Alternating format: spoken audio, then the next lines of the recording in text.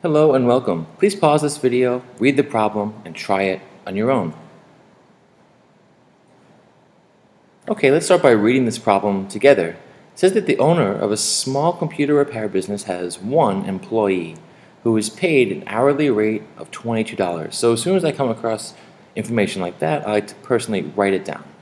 So we have $22 per hour. Okay. The owner estimates his weekly profit, so I know we're looking at the weekly profit, right? And profit is the revenue you make minus your expenses. In other words, profit equals revenue, all of the money coming in, minus the expenses you use to get that money.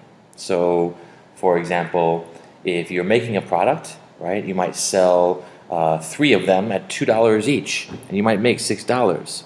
But if it cost you $2 to make those products, you would subtract the $2 from your revenue. And in total, then your profit will be, of course, $4, right?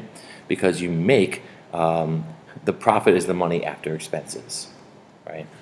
Okay, so here, P of X, P for profit, X is probably going to be the hours we're working, equals 8,600 minus 22x. In this function, what does x represent? Okay, well, let's think of this logically for a moment. We're looking at the profit that the owner is making, right? This is the owner's profit, right? So what is the only expense that that's being discussed in this problem? Well, that's this. That's the wage that the workers are making per hour. So you can think that every week, the owner of this company is going to be making $8,600, right? So this is the revenue. And here, we're subtracting out the hourly wage, right, for the one employee.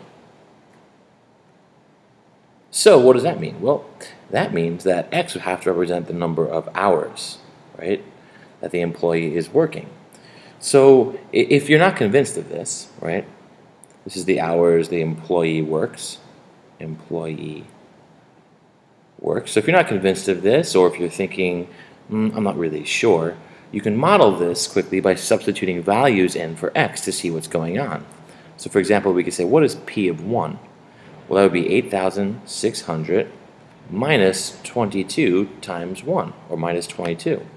And that equals 8,578, I believe, right?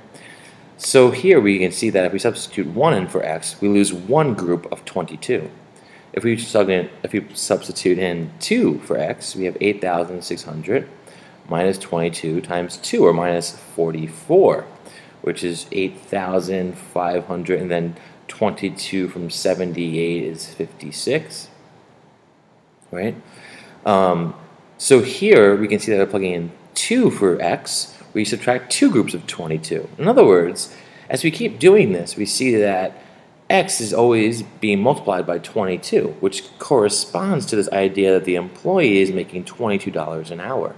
And that amount, the amount you're paying out to your employee, takes away from the profit for the owner, right? So here, if we look at our choices here, it's the hours worked per week, right, by the employer.